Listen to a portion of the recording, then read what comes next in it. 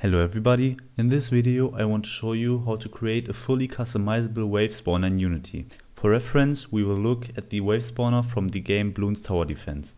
In the end of the video, you will have a fully customizable wave spawner. First, let's set up our scene. Here I have my enemies which I want to spawn.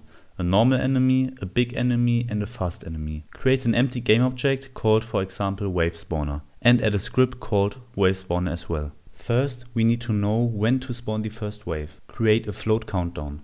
This number will decrease over time, and if it reaches 0, the wave will spawn. Make this serializable so we can set it in the inspector. In the update function, decrease this countdown by time.delta_time.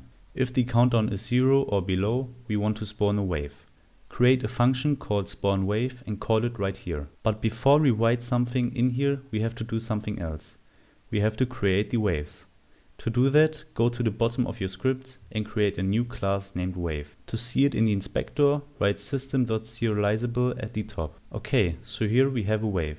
Go into Unity and select your enemies which you want to spawn. Create a new script called enemy and attach it to them. Back in your wave class, create a public array of enemies which are the enemies you want to spawn. Okay, now we can go back into the wave spawner and create an array of waves. Make a public or serializable to set it in the inspector. Now when we go into the inspector, you have an array of waves. When you set the length of the array to, for example, 3, you will have 3 waves. Each wave has an array of enemies to spawn. In the first wave, I want to spawn 3 normal enemies.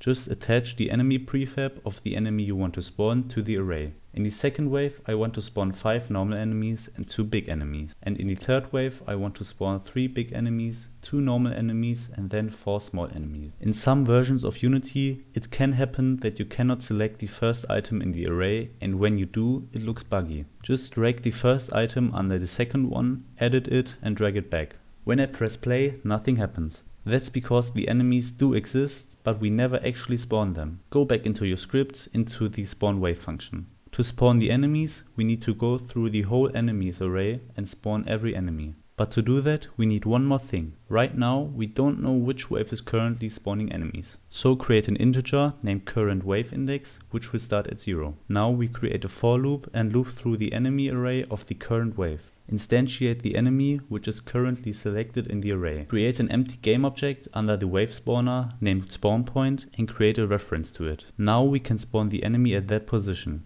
Next we want to spawn the next enemy, but we need a way to wait an amount of time so that the enemies don't spawn at the same time. In your wave class, create a public float named timeToNextEnemy and set it in the inspector. To actually wait for this amount of time, we need to turn the function into a coroutine.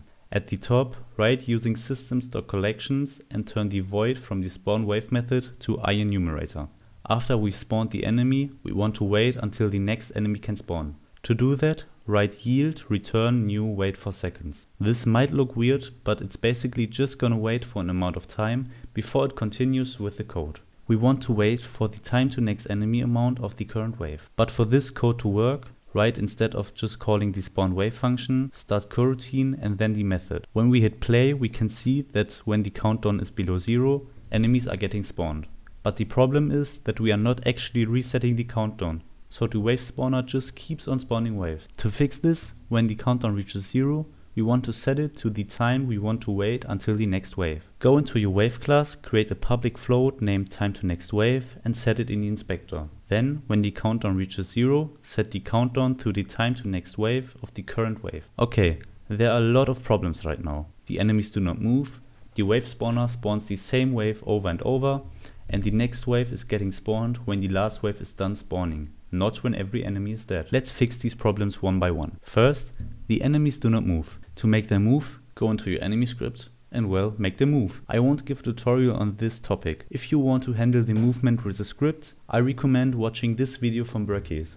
He made a perfect system where you can make an enemy follow a path made with checkpoints. My enemies are just going to move forwards and then die after 5 seconds. The second problem is, the next wave is getting spawned when the last one is finished spawning enemies. But that is not exactly what we want. We want to spawn the next wave when every enemy of the current wave is dead. To implement that, go into your wave class and create a public integer named enemysleft. This will, as the name says, count the enemies which are currently active, and when this number reaches 0, the countdown for the next wave is going to start. We won't set this in the inspector, we want to set it automatically. So you can write hide in inspector so it won't show up in the inspector. Go into your start function and loop through the wave array. In every wave we want to set the enemies left to the length of the enemies array, because that is how many enemies are in this wave. We want to decrease this number whenever an enemy dies. To do that, go into your enemy script again and create a reference to the wave spawner. You could use something like find object by type in the start function to find the wave spawner, but this is not that good when you look at the performance. A better way is to spawn the enemies with the wave spawner as their parent, and then just to say get component in parent. In your wave spawner, when you spawn the enemies, cast them into another enemy and set the parent of that object. I just use the spawn point as the parent, but you can also create a new empty game object, it really doesn't matter. Now when you spawn an enemy, the parent of this enemy will be the spawn point. This cleans up the hierarchy and sets the wave spawner as a parent of the enemies, which is exactly what we want. Now go back to your enemy script and write get component in parent in the start function. Find the point in your script where the enemy reaches the end of the path, or where it dies and gets despawned. For me, it's right here.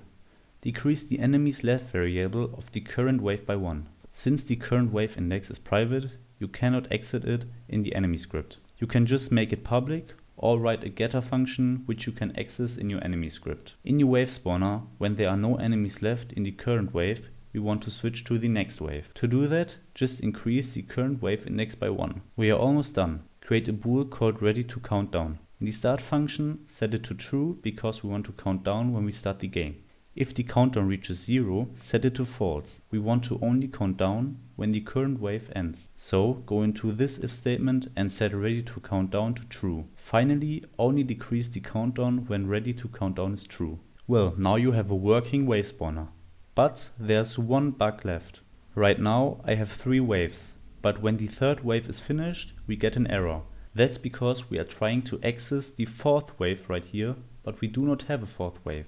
To fix this, go into your spawn wave function and say that we only want to loop through the current wave's enemy array when the current wave index is lower than the number of waves we have. Then in your update function, make an if statement at the top. It is very important to write this at the top. We want to check if the current wave index is greater or equals the number of waves we have. If this is the case, we have survived every wave. So let's debug something out so we know that we have survived every wave. Then return to jump out of the function because we do not want to call this code anymore. Okay, now we have a working and fully customizable wave spawner. If you have any questions, just ask them in the comments. And if you found the video helpful or informative, please give me a like and subscribe to the channel to see more tutorials like this. See you in the next video.